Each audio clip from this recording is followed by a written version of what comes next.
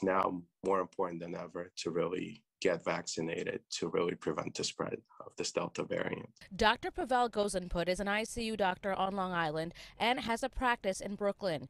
He's seen the worst of the pandemic in emergency rooms last year, then a decline in COVID patients this spring, and within the last few weeks, an uptick again, mainly among the unvaccinated. It doubles pretty much every week. The patients who are not vaccinated are the ones who are really at risk. At risk and could end up in the ICU on a ventilator. But Pix 11 has learned several people in our area who have been vaccinated still came down with the Delta variant. What we know is that they're not getting as sick as the patients who are not vaccinated, and they're not at risk for severe or critical illness. The most recent New York City health data shows while fewer people are testing positive, neighborhoods with the least amount of vaccinations are seeing the spike, with parts of Staten Island among the highest.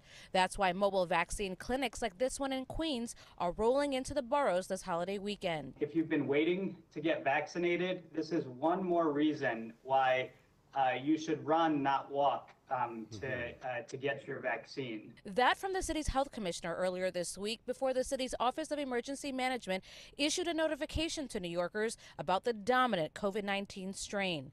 And just yesterday, Councilman Mark Levine, who's also chair of the city's health committee, tweeting this map showing the Delta variant doubling in just the last week.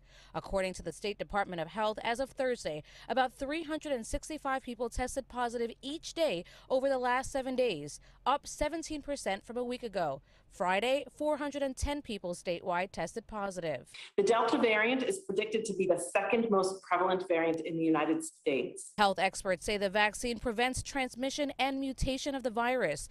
And while the state of emergency expired last month, the Delta variant is gaining ground, and COVID could make a comeback by fall. The worst case scenario is we could achieve another pandemic where the vaccine will not provide immunity to these other mutated variants, and it could put us all at risk.